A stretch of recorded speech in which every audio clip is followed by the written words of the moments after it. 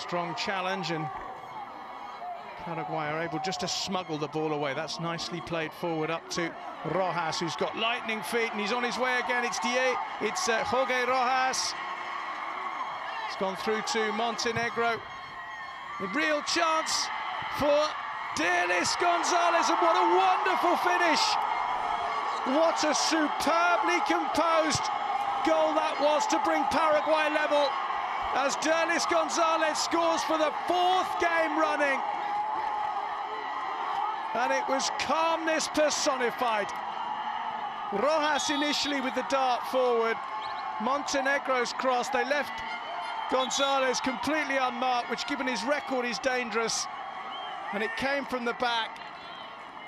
Rojas is very, very quick. Montenegro peeled away.